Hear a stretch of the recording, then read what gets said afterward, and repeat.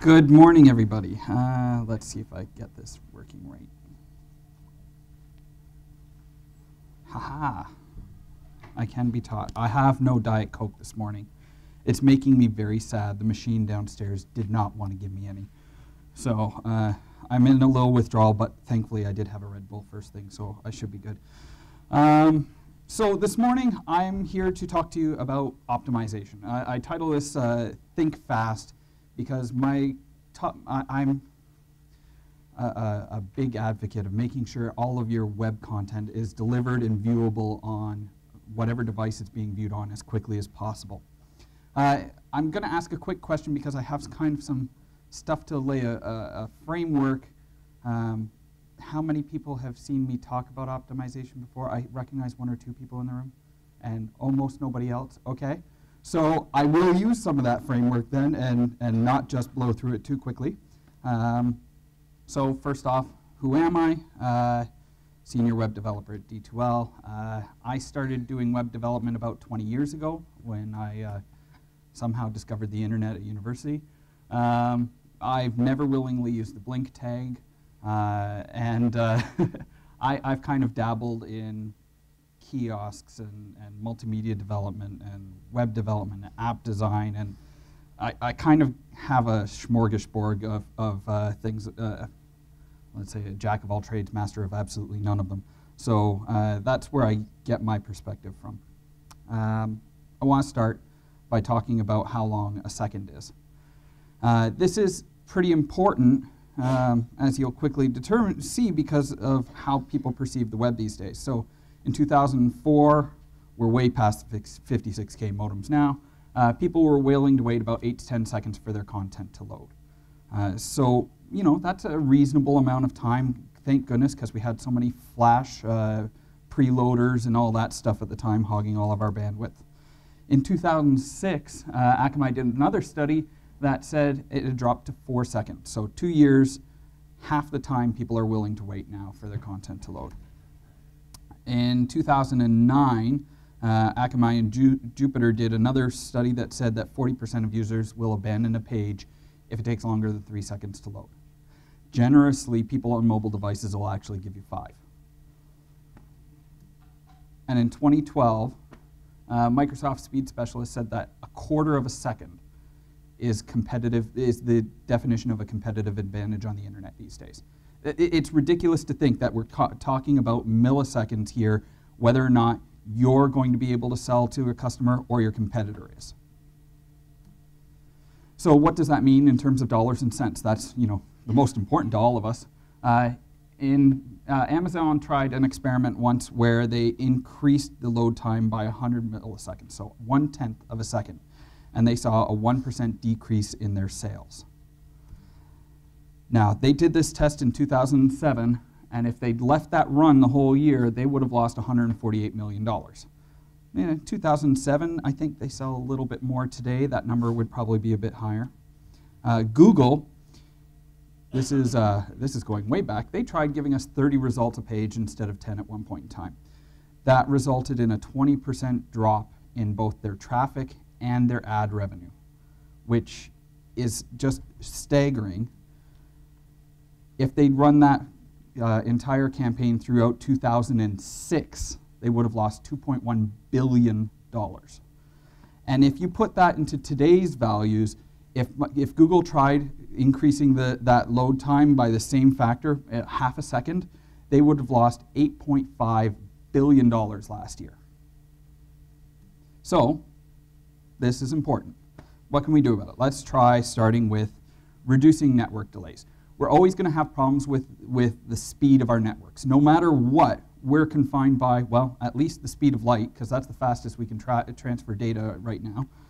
But we have copper wires, we have fiber optics, we have radio waves, we've got servers and routers and everything in between, and all of those pieces of technology slow down our data. So what can we do about it? The average worldwide round-trip time for Google, who have servers absolutely everywhere around the world, is about 100 milliseconds. So even they have 1/10 of a second on every single connection, no matter what, to get the data before they even start transferring the data to you. With mobile, that goes up to a full second, even for Google. And if your cellular radio was off, which it does turn itself off all the time to save the precious juice in your phone, you're adding 1 to 2 seconds just for it to start up. So every time you go to your web browser, your phone's taking a second or two just to get that radio up and running before it even hits the net to try and grab the data for you. So latency is limited by the speed of data. Our best case is fiber. Our worst case is copper.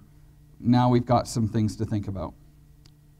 We can think about concurrent connections. So every web browser is capable of connecting to a server more than once at the same time. That's great. It means we can transfer a lot of files to the browser at the same time. But it's still not a high number. Internet Explorer, I hate praising Internet Explorer, but Internet Explorer has the most right now, 8 concurrent connections. That means if you've got, let's just be conservative here, 24 assets linked into your page, whether that be JavaScript, style sheets, images, whatever, it can only load 8 of those at a time. It's going to cycle through this process 3 times of connecting to a server, getting the data back, connecting to the server, getting the data back, and you've got the lag every single time it does that. So, and we have no way around this. The browsers are capable, though, of running multiple connections to multiple servers. So when you do that, you're talking about something like 50 or 60 concurrent connections. So if you take advantage of things like alternate domain names or content delivery networks or whatever, we can start to speed up the process here.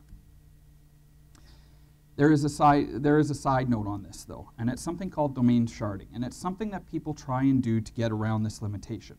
Basically, they fake having more than one server. So, you know, www.yoursite, www2, whatever you want to call it, you're pointing all of those domains to the exact same server. On a desktop, you're not going to see any real difference. The web browser isn't going to make things faster for you, but it isn't going to make things slower. Most mobile devices, though, are going to have a problem with this technique. It's actually going to slow down your data. And there's been a lot of research done on this. Mobify did some testing a while back. They did over 3 million samples of web pages to see how this was affecting things, and it was definitely having a very detrimental effect on mobile performance. So if you're going to use multiple domain names in order to increase that concurrent connection limit, make sure it is actually multiple servers as well, or it's not going to work. We can get on the topic of content delivery networks. If you're delivering basic code libraries like jQuery or MooTools or whatever, you can use Google CDN. Microsoft has one too. Cloudflare there, has some of the more on the fringes libraries, so if you're playing with those, that's a good source to check out. The reason for using these is twofold. One, their servers are going to be closer to the user's connection point than you are. That's going to speed up delivery of the data. But also, everybody else, everybody else uses them, and right now it's estimated somewhere over 50% of jQuery loads are coming off of Google CDN. It's already in the browser's cache. That browser doesn't even have to make a connection to the server because it's already accessible. Combine your images in your code. Every connection that we can reduce will speed up your page delivery. So sprite sheets, combining your JavaScript, CSS, all of that, that's a pretty basic concept. So image compression. This is going to get a little technical. Not too technical because I don't understand all the math behind it. But image compression is a pretty important part of the process. Whether you're doing it as a developer or as the designer, and I push this stuff to my designers all the time because if they can feed the stuff to me, you know, web developers, I'm lazy. A lot of web developers are. If the designers can do the work, all the better. So I'm going to talk about a lot of tools and a lot of way of looking at things, but also at and some of the pitfalls you're going to run into. This is going to be one of the weirdest ones we're going to run into here. JPEG compresses data in 8 by 8 pixel grids. So what? Well, if you take a look at this image here, we have these squares lined up in 8 by 8, lined up or not, sorry, in 8 by 8 grids. The blue lines are the grid lines. We have moved one of those blocks off of that 8 by 8 grid, and look at all the pixelation artifacts there, simply because it didn't line up. That actually adds data to your file, and it looks horrible. So if you can, and this is being persnickety, I know, but if you can, line up your straight edges along the 8 by 8 pixel grid. You're going to make them look better, you're going to make them deliver faster. Red sucks. If you look at that scale there, we're talking about how many nanometers colors are in the visible spectrum. Red takes up a huge chunk of that visible spectrum. I don't know if you've ever noticed, but if you're saving a predominantly red image, you'll find that the compression isn't as good. It's because there's more data to pack into that image. You're going to have to ramp up your compression settings to get it down to a comparable size, and then it's going to get a lot of artifacts in it. So keep it in mind as you're developing interfaces, as you're adding elements, even just as you're figuring out how to treat the batches of files that you're compressing in JPEG format. You want to try and avoid red if possible, and if you are using red, set it aside and compress it separately. You'll get better results if you can separate the two. Like blues compress phenomenally, but reds are going to be a problem, so and you probably don't want them to look like garbage, so you'll probably compress them a little less so they look better. It's a trade-off. Grayscale images. Grayscale compression in JPEG is very poor. There's a very technical reason for this. So when you save something in JPEG, it converts it from RGB into what's called luminance and chroma. So luminance is how bright an image is. Our eyes really notice that factor more than anything else. So when you save something in JPEG format, it ramps up that luminance and keeps it as high as possible. It doesn't compress it as much, but it does compress the colors more. Oh, a grayscale image doesn't have color. All it has to play with is the luminance. So you're going to find when you're trying to compress grayscale, you're not going to get as much compression out of it. It's still going to be better than GIF or PNG or whatever else if it's a photographic image.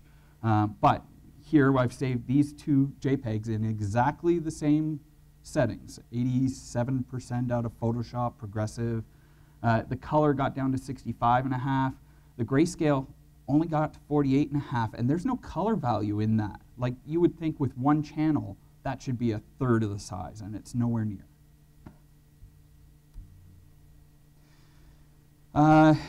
If you're saving things out, you're mostly going to do this for archival purposes because you're trying to save your file sizes a little bit. If you're trying to say, okay, I'm saving this JPEG as 100% so that it's high quality for later, and hey, it looks smaller than somebody originally provided to me, no, it's still throwing away data. 100% compression in a JPEG exporter doesn't mean that it's saving pixel perfect data from the original. It's still compressing it. It's just the way the mathematical formula works for compression. And if you're trying to compare that percentage between Photoshop or Fireworks or whatever, GIMP, whatever software you're using, keep in mind that those scales mean absolutely nothing when you're comparing them against each other because there is no standard. Everybody who creates a JPEG exporter uses a different scale. So 80% in one is going to be the equivalent to 50% in another. You're going to have to play with it as you use new software to figure out where that compression is taking place. A lot of software will claim that it's getting even better compression than Photoshop, for example. Well, Adobe spent a bit of money making sure that that compression routine is pretty good. So yes, the file size might be smaller, but it's going to be worse. It's going to look like garbage because their percentages are different. So tools for JPEG compression. as good as Adobe is, I'm still going to tell you to use something else after you save for web from Adobe. File Optimizer for Windows, Image Optim for Mac OS X. These are lossless compression tools. So basically what it's going to do is it's going to strip away a whole bunch of extra data that companies like Adobe like to cram into a JPEG file, which helps with their media management and bridge software and everything else for archival purposes. You don't need any of that for the web. You need just the raw data. So run all your images through that before you put it online, and you're going to save between 15 and 25% of the data, just because it cuts out like the EXIF and the metadata and all the other stuff that's crammed into that file. There are tools out there that are lossy. Basically, it's going to compress your JPEG more. You're going to get more artifact. You're going to get everything and more distortion in there. So you have to be careful which tools you do pick because of that. By the way, unless I say otherwise, every tool I'm going to mention today is a free tool. Go ahead and use it, and you don't have to worry about cost or anything like that. PNG would be our second choice for image compression these days. I don't have a lot to tell you about in regards to pitfalls and everything on this one because PNG is pretty basic. It doesn't matter. The compression algorithms are all the same. There's no real hiccups or gotchas in all of this, with a couple of minor exceptions. You have to be careful of which tools that you're using to do your extra compression. Again, you run PNGs that came out of Photoshop through a tool like Image Optimizer or smush it on the web, and you're going to save data because it's getting rid of all that extra garbage in the file. Something like TinyPNG is going to actually start throwing away color values from your palette. It usually takes a 24-bit PNG file and turns it into an 8-bit. And sometimes you won't care, and that's a great thing. Take advantage of it. But if you're worried about color accuracy, like logos or anything like that, avoid using a tool like TinyPNG because you're going to end up with distortion. It doesn't care about your color palette. It's doing an optimization that it thinks is going to work for the human eye. Yeah, so actually, and so just to touch on that, there are two flavors of PNG. There's PNG 24, which is your 24-bit channel. If you save that out of Photoshop or Illustrator, you get an 8-bit alpha. If you save the standard PNG, which is only 8 bits of color, you only get one channel of alpha. So that can be a problem if you want that nice blend into the background of your web page. This is where using TinyPNG could help you, because when it compresses, takes that 24-bit, converts it to 8 by throwing away all the extra colors, it keeps the full alpha channel. So if you don't care about the color accuracy, all of a sudden you can take advantage of a really good alpha channel tool and the compression of your PNG file. GIFs. Is anybody using these other than for cat memes? Unless you're doing something incredibly small, like we're talking 20 by 20 pixels or smaller, GIFs are no longer useful to us, or animated, because most browsers can't support animated PNGs yet. GIF, basically the file format itself has too much overhead on larger images. PNG is going to be smaller. So I just say avoid GIF these days. And if you're using anything smaller than 20 by 20, it better be an icon, because if you're using single pixel GIFs, somebody in this room is going to hunt you down. SVG. I assume everybody knows what SVGs are, Scalable Vector Graphics. This is taking your Illustrator files, exporting them. There's still mathematical calculations of curves and lines and everything else, which is much smaller than actual pixel by pixel calculations. This is great for tiny file footprint, and the good thing these days is almost every browser we care about supports it. So if you are willing to throw away Internet Explorer under version 9, and please, everybody do it. And if you don't care about Android 2, SVGs are a perfect fill. And there are polyfills. You can revert back to PNGs or something else instead if you really need to support those older browsers. But I would recommend that you use SVGs as much as possible these days. Actually, this is going to be a bit of a side note here. In our shop, we have almost exclusively changed from developing our web interfaces, icons, whatever, in Photoshop over to Illustrator. It makes sense for scalability in the future, for preparing for raster or for Retina displays, for blowing things out to print size if we're going to do some kind of publication, and we can export everything as an SVG, and that's just a huge file savings advantage. SVG can be easily inlined into your code, so you're reducing network connections. It can be scaled without any problem to any device. There's just so many advantages of it. So if you're not using SVGs yet, or if you've only just dabbled, I really recommend you try and go out and use these. There are no perfect lossless compression tools for it, though. SVG is pretty compact to begin with. It's hard to compress something that's already so compressed. You can use a tool like compressor.io. It does throw away points on your path. So it's something to keep in mind. If you don't mind optimizing your paths and throwing away a bit of extra data to save a little bit of extra time on your transfers, then go ahead and try it out. Branching off of SVG, we get into web fonts, and this is one thing that most web developers don't really think about, and to be honest, I forget about all the time too, and I keep having to force myself to come back to this. You can take a web font and load it in. They're going to be maybe 20, 30K. This one here was, I think, 40K in size, but had well over 1,500 icons in it. I will take that file size for 1,500 icons I load once on a single connection. That's insane. And the web hosting hub glyphs, this is free on FontSquirrel, I believe.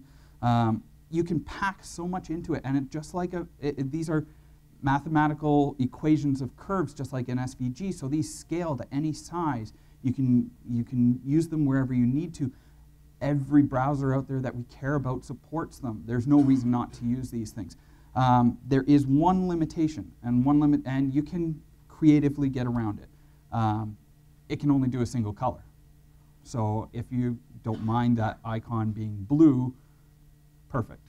If you wanted to have a gradient, you could fudge it. You can use SVG, apply some gradients to the text, stuff like that. It takes some extra effort, but still entirely possible and very compact in size. And here's the best thing. You can make your own fonts. So there is a website out there that I've started using, icomoon, ICOMOON.io. It's a web app. They offer a whole boatload of icon fonts already there, and you can pick and choose which icons you want, and you can upload your own. So now all of a sudden, instead of just using the icons and stuff that somebody else has developed, I can take my company's branding, my product icons, whatever I want, and I can upload the SVG files to this tool, and it'll give me back web font equivalents, all compact into one file. It gives me a TTF as part of that package. I can pass that on to my print designers, and they can use these icons now in all of our print publications. And they're fully scalable, they're compact. This is a great new tool that we can take advantage of, and most people aren't really thinking about it, because when you think about graphics, you don't think about fonts. I'm going to take a step backwards. Everything I've been talking about is how to compress things. But as we mentioned earlier, our network connections are highly valuable too. So something to consider is using base64 encoding. This is a tiny portion of what an image of, I think this code was 8 social media sprites in one file, and it looks like garbage in your code. But this means I can embed my file right into my CSS or my HTML file and deliver it in one shot instead of making another connection to the server. I wouldn't do this with every image on my site. It adds file size. You base64 encode something, you're going to get about 20% bigger file. But I'm willing to trade that off, because the next network connection for that tiny icon that's 200K in size, even base64 encoded, is going to cost me a whole lot more time for the data, for the latency and the network traffic, then embedding that tiny amount of data into my style sheet. I have actually seen app developers will take like 500 icons, pack it into a single style sheet, preload it into the app, and they're like, well, you know, it's going to cost us 40K, but it's 500 connections we avoid later. That's an insane number of connections to have to do when you've only got 6 or 8 connections at a time at most. So again, you've got a trade-off, but this is pretty good. Oh, and you can do this either as part of the image source attribute, or you can do it for background CSS elements. Whichever you need, it works in both cases. I'm going to do a little bit of hocus pocus here. Very smart man named Peter Hrinkow, I hope I said that right, posted something about this back in early fall. He had a case where he needed to take a gorgeous, large photographic image and embed it into a page, and it had to be fully transparent along its edges.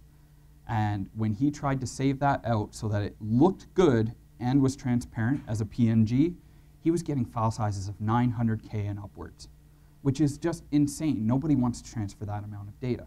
And that's because PNG sucks at compressing photographic image.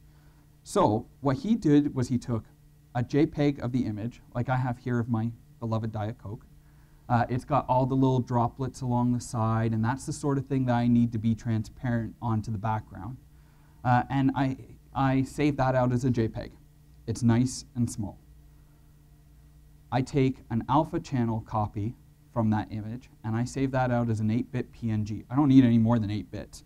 It's grayscale image. It's, again, nice and tiny. We're talking now, instead of hundreds of kilobytes, we're talking tens of kilobytes for 2 files. The magic sauce is SVG. You combine it in, basically you say, okay, I need that PNG file to be a mask for the JPEG file. That's all the code you need. We're talking 5 lines, you could 10 lines. You can compress that down to 1 if you really want to. It's something you can copy and paste and use anywhere on your site. It's easy to implement. And all of a sudden, we're taking that Diet Coke can. If I save that as a PNG 24 with the full alpha channel, I was at 121.9K, and I took it combined down to 28.5. That's a radical savings in size, and your graphic designers are going to love you for this trick, because they always want to have such beautiful imagery, and this is a way for you to actually be able to deliver it for them.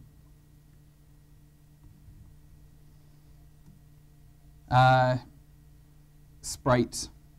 How many people are not using sprites in this room? What, a couple, okay. Then this is the most important thing you will learn today. A sprite sheet sprite sheets have been around for ages. They've been around since Super Mario Brothers on the Nintendo Entertainment System. They've been around since Pac-Man. It's basically a method that programmers use to compress or to deliver all of the graphic files to the system in one shot. They put everything on this giant canvas, every position of Mario jumping on the Koopa or whatever it was, into one sheet. And basically they just kept they put like a frame around it, and they slid this image back and forth so that only a tiny little portion of it showed at a single time. Mathematically, this is great. You're saving file size. You're easily able to program these masks in place. It makes a lot of sense.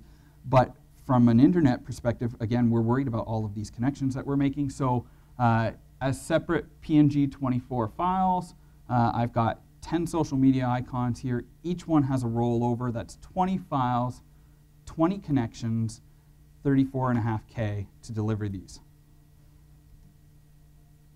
I can use a tool online. It's called instantsprite.com. You take all of those images, you drop it into the web browser. It instantly spits back a style sheet, just like this, all of the icons stacked into one image. It spits back the CSS code that gives you all the tiles for that style sheet. It does all the work for you. I can hand this to my designers and say, just use this tool and make my style sheets for me. and they can pile it all in, and then they just hand me back absolutely everything I need to use on my webpage. I don't have to do any work. Yay!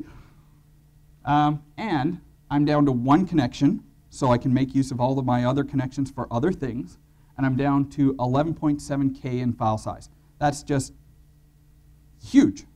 This makes me giddy. I can then take that image and I can put it in Smush It, which is going to do a better job at compressing than Photoshop did or that Instant Sprites system did.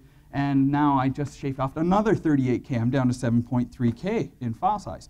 This is insane, like 37 to 7. Okay, thank you. What if we took those and we turned it into SVG? I had all of those images in Illustrator to begin with, not Photoshop, sorry. I saved them out as SVGs. Now, SVGs you can combine into a sprite sheet or not. It's not going to really make a big difference in terms of your file size, but I saved them all out, and it was about 12K, which was comparable to that sprite sheet that Instant Sprites gave me in terms of file size. These are now fully scalable. I can do whatever I want with them at any size on my display. And then I can turn those into a font. So now I have a WOFF file that is 4.9K in size. We started with 37K in size. These are now a single file. It's a web font. If I use IcoMoon, again, it's giving me back 4 variants of web fonts, so that it'll work in every browser. It's giving me back the code to implement all of those. It's giving me back the style sheets to correspond with all the elements in the font. It's doing all the work for me again. I don't have to do a thing. I just cut and paste and drop it into my thing. Perfect. I'm going to go back for a second and just mention Instant Sprites again. It's a web-based tool. You're not actually uploading anything to a server. It does it all using the Canvas and JavaScript. So everything is done client-side. And it's open source, and you can take the code off of GitHub, and you can put it on your own systems and implement it yourself, and nobody ever has to touch the web to do this stuff again. So it's a great thing to integrate into your product systems.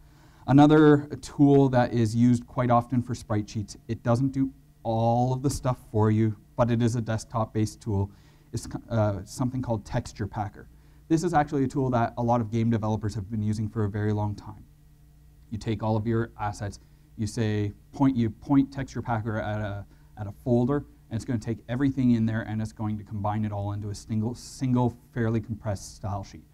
Fabulous. It's just not giving you the CSS code to correspond with it. You have to do that yourself. So Instant Sprites wins out in that case. So now we take a look at code. First up is loading order. Always load your CSS first, always load your JavaScript last. There's 2 basic reasons for this. When you're loading your CSS first, your browser is now aware of all the additional assets it's going to have to load in, and it can keep chugging away at it. Keeps going. It also means that your page is going to look like it should as fast as possible rather than raw HTML, which nobody wants to see. JavaScript gets processed as soon as the browser encounters it. If you put JavaScript in the head of your HTML file, your browser is going to stop doing what it's doing and process that JavaScript because it might be changing the DOM and it might need to rethink things before it goes any further. So load your JavaScript at the end of the page where it's going to stop loading all your other assets. So it won't stop loading all of your other assets. If your JavaScript's in the header, your browser won't even go and connect to get that next style sheet or that next icon or image or whatever it is. It really does put a brake on everything. Now, you can't always get around this. If you want accurate tracking with, say, Google Analytics, you got to put it in the head because you want to make sure that if you have a bounce, you catch it before the user finishes loading the page. You know, there's certain examples of why you would use JavaScript in the header, but wherever possible, stick it in the foot, stick it right before the close of your body tag.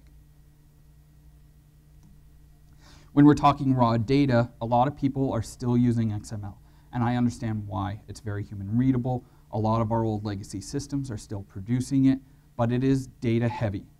Heavier than JSON, which is JavaScript object notation. It is JavaScript code. JavaScript doesn't have to think about JSON. It just knows what to do with it.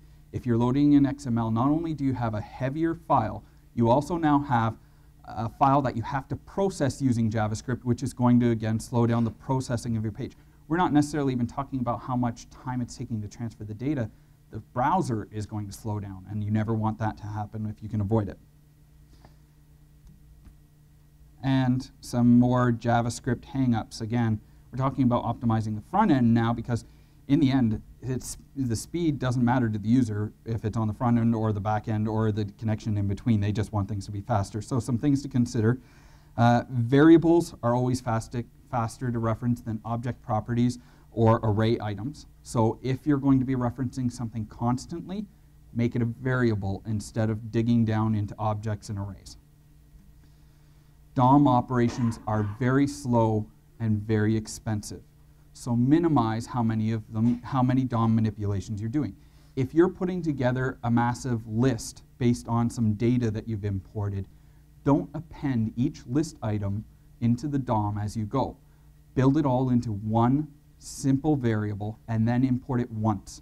You will drastically increase the speed at which you're going to be building your page. Searching the DOM is slow. So try not to do it too much. And the DOM is prone to change, so you don't necessarily want to reference the DOM all the time if you want to ensure that your data is static. Take that data and stick it in a variable. Reference that, and then go back to the DOM later. Change CSS classes and not the styling of an element. This is because quite often elements of those classes will be similar, and you will save the removal of a style and the addition of a style. It's not always faster, but classes typically are going to work faster than style changes. I'm going to breeze through this because I'm starting to run out of time. I'm going to talk about psychology for a couple of minutes. These are mental tricks for people. So progressive images, always turn on that progressive checkbox or that interlace checkbox when you're saving out your files. Reason being, a user who sees this first Hello Kitty riding a unicorn slowly load down the page will feel like your page is loading way too slow. They see that image slowly fade in, and because something's in front of their eyes, ooh, shiny, they feel like that page is faster. Even if that file is slightly larger, even if it takes a slightly longer amount of time to load, it's going to feel faster, and that's all that matters, perception. If they feel like it's faster, they're going to keep using it. PNGs, when you use that interlace checkbox, it typically is going to make your file size a little bit bigger. JPEGs, 50-50 shot. It might make it bigger, it might make it smaller. Usually I tend to see it smaller, but it's not always the case. Avoid spinners. Oh my God, at all costs. There was one app development company who released version 1 of their app, and they were doing pretty good, and they had a lot of good feedback, and they said, you know what, we want to speed things up for the next iteration. So they released the next iteration, which had this load time drop by something like 30%. But they put a spinner in there to let the user know that something was happening while things was loading, because everybody was a little uncertain if things were happening in the first version. And as soon as they put the spinner there, even though it was 30% faster, 50% more complaints that it was slow. As soon as we see these, we shut off, whether it's the beach ball, whether it is a spinner, whether it is a progress bar. Our brains are trained to think that means we're waiting, even if it's not that long. As soon as you put it there, people are going to feel slow. So there's some alternatives. You could have transitions that distract the eye. That makes things feel faster. Why else do you think Google puts things like card flips into all of their interface elements? While things are loading in the background, that card flip is taking your eye on this little journey, and you don't care anymore about the delay. So take advantage of animation, whether it's zooming in, whether it's card flips, whether, I don't care, do a transporter effect onto the screen. I don't care. But if anything that entertains the user is going to make them feel like it's faster.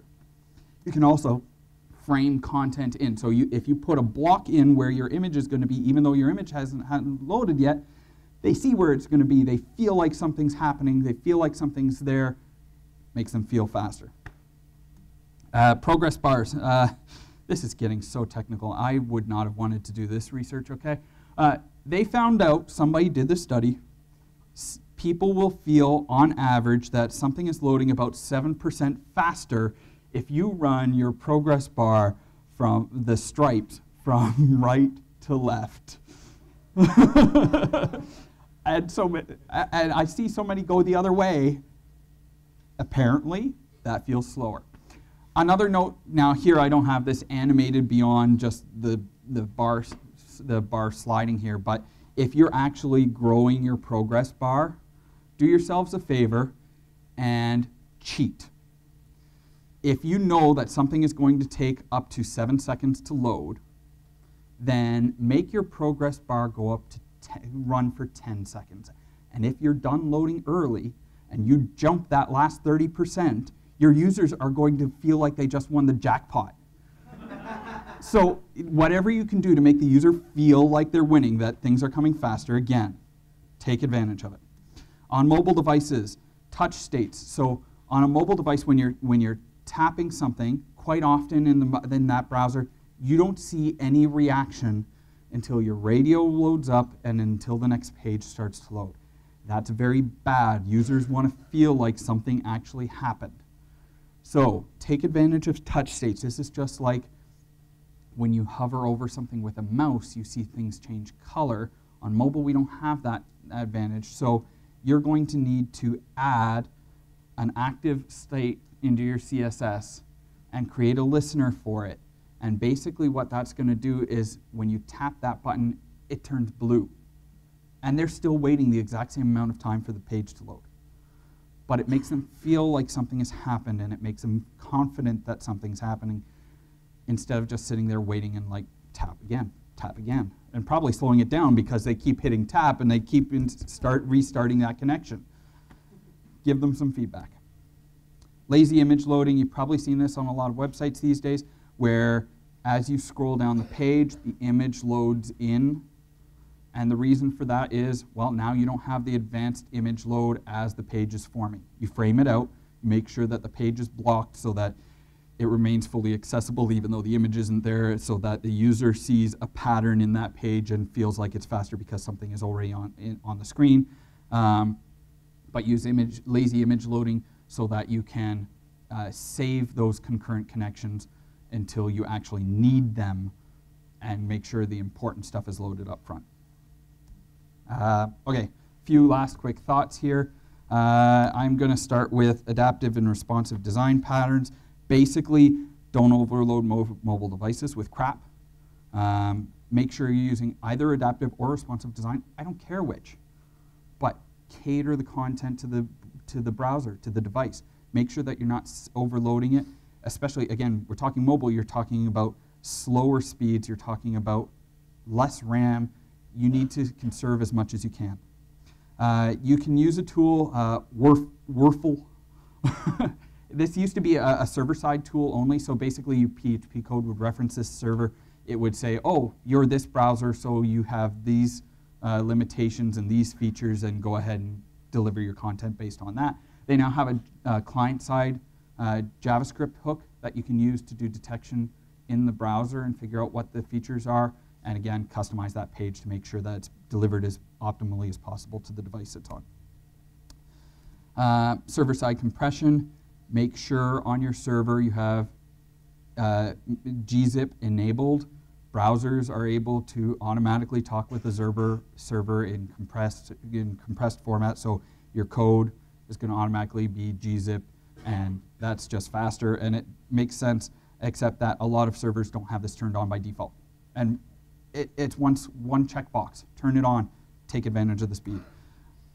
Solo developers. Oh, let's talk about really quickly, because I'm out of time, about putting this all together. Solo developers, if you're doing this on your desktop, there's a few tools you may want to consider. If you don't feel like playing around with servers of your own on your desktop, Scout, it's a little app. You tell it to watch this folder. I use this for Sass, but it can do JavaScript and CSS minification all in one shot. File Optimizer doesn't just do images, it does JavaScript, it does CSS, it does everything. It'll minify it all and stick it in a nice, neat package for you. Again, free. Grunt, if you run a server on your machine, this is run on top of Node.js, it'll take care of automatically compressing everything. It'll take care of automatically minifying. You just have to do some configuration, so you have to be comfortable with that. And if you're working in a team environment, then take a look at tools like Bamboo or Jenkins, which are basically going to take your code out of your Git repository or whatever you're using to store your code amongst your teammates, and then you can have it run tasks like minify all your images for you, so you don't have to worry about it anymore. Minify your code for you, so you don't have to worry about it anymore. And then deploy it out to your servers, so you don't have to worry about it anymore. I had never touched any of these tools 12 months ago. I figured out how to use Jenkins to manage multiple instances of production, testing, publication, and development servers, minifying all the code, deploying it out to servers. I read one book. It's easy and quick to use, and it's all free. Oh, I repeated a slide, and so that's it. Normally, I would ask for questions, but she even stood up. I'm so out of time. So I'm going to say thank you, everybody. If you have any questions, please feel free to email me, to fire me off a question on Twitter. I'll try and answer them as much as possible. I hope you got something out of this today, and thank you very much.